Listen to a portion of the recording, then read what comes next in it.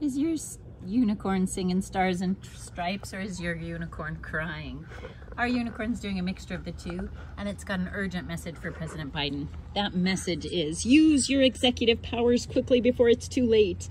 President Obama once missed that opportunity to elect a Supreme Court justice in the interim, thinking that he could expect some sort of honor among thieves. Is it honor among Republicans and Democrats both? And in so doing, he missed a great opportunity. And in so doing, it's been a part of a slippery slope where that Supreme Court seems to represent the KKK more than the people of America. Anyway, some executive powers were granted to the president. You know what we're talking about. You and Unicorn and me, we all know. Use those powers. Unicorn says, we'll take bets and we'll win them about your defense. It's completely defensible, not only to save all the women in America, but to save all the people and America itself. Use your executive powers. We'll defend you. And that starts with the advice of saying, of course I wouldn't listen to a unicorn or some crazy woman on YouTube's advice. We already were planning to. I'm kidding.